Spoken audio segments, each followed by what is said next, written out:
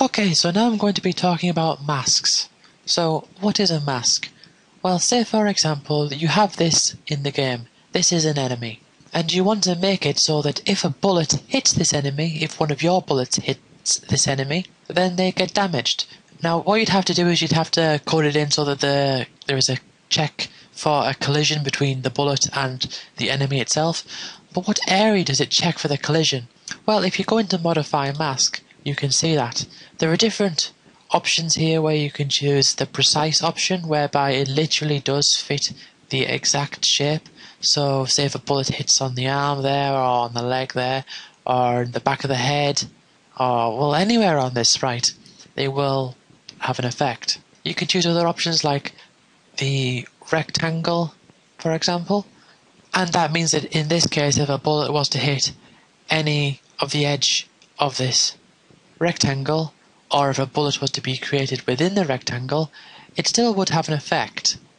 There are other options like an ellipse where it hits this part of the ellipse, and you've got diamond where it works for this area of the diamond. And there are other options here where you can choose it to be the full image, so you can make it go around the borders of the actual box itself, or the diamond. And then you've got the manual, so you can actually edit it yourself. So you can set the boundaries like that. And you can create a specific rectangle by setting the coordinates, or you can do the same by changing the ellipse, and so on, and the precise shape. So that's one option of what you can do, but I'm going to cancel from that. That's one option, but another option is to have a separate sprite. So let's duplicate this one and call it Sprite Big Enemy Mask. What we can then do is we can edit this sprite, and say if, for example, we wanted to make it so that the mask is the same as the whole body of the sprite itself, minus the gun, so that we can remove the gun, we can draw back in the arm, and there we have the mask.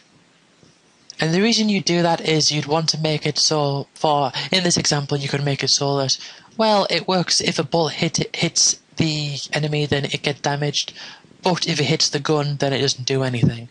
So we've made the gun invisible in the mask, so the gun isn't actually there in the mask.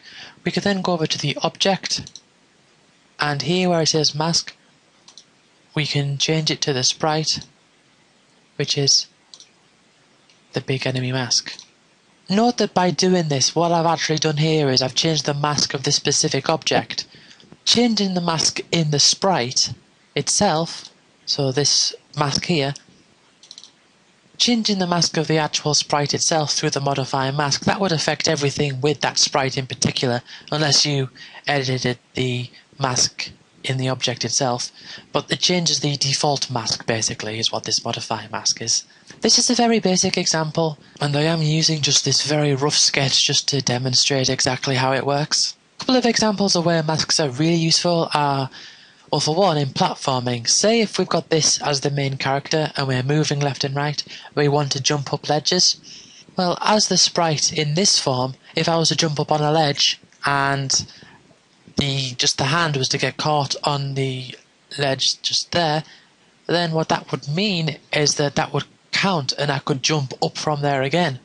It would also be the case that if I got the ledge caught on my toe, I couldn't actually move left and right. Well, I could move off, but I couldn't move further onto the cliff. I'd have to jump because this part of the sprite here would be blocking it. That would be an instance whereby choosing the rectangle option would probably be the best thing to do.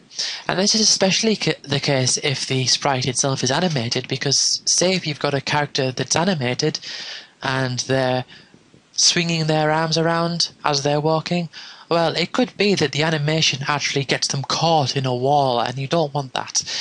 If the animation is in such a way that the hand itself pushes through the wall and then you get stuck, you don't want that, so a rectangle is usually the way to go. Another example would be is if you're in a bullet hell shmup and you have control of a rather big spacecraft or an airplane or well, not so much an aeroplane, but a jet fighter or something, you'd usually want to make it so that your hit detection is limited to a very small box, say like where the cockpit is. You'd want your sprite to be big enough so that you'll be able to see it on the screen, but you'd also want the hitbox to be small enough so that you could dodge all the bullets that are coming your way. So that's a very good use for masks.